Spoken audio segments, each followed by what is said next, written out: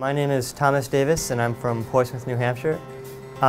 Basically what I'm doing my research is I'm going to be looking at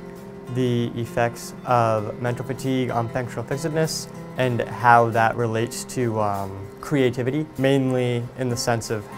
creativity being defined as the number of uses you can come up with for an everyday object. So that would be like seeing a pen. Functional fixedness would mean that you only see it as a writing tool,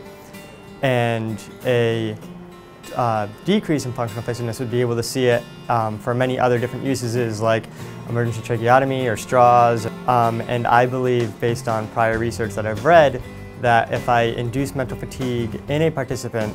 it will actually inhibit